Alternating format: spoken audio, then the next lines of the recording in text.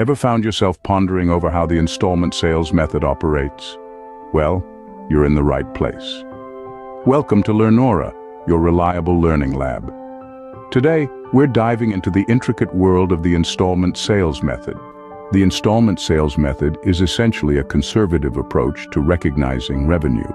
Unlike other methods where revenue is recognized at the point of sale, this method defers revenue recognition until cash from the sale is received.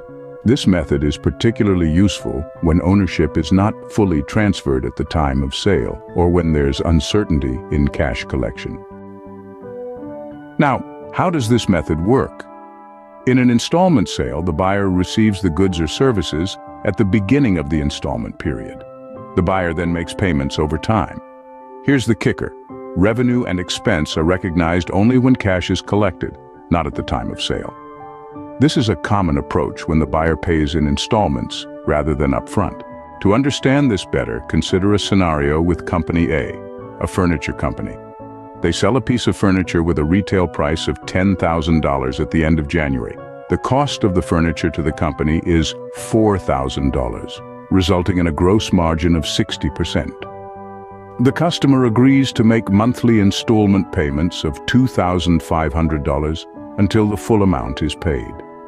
The journal entries for Company A would be as follows.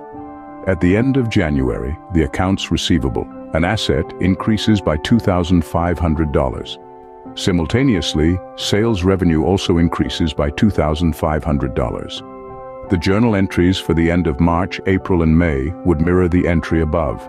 Now let's calculate the revenue recognition for Company A. The total revenue from the sale is $10,000, the retail price. The cost of goods sold is $4,000, leaving a gross margin of $6,000, which is 60% of the retail price. Cash collected in March, April, and May is $2,500 each month. The total cash collected is $7,500. The revenue recognized, therefore, is $7,500, which aligns with when the cash is collected. To summarize, the installment sales method is a conservative approach to recognizing revenue, deferring revenue recognition until cash from the sale is received.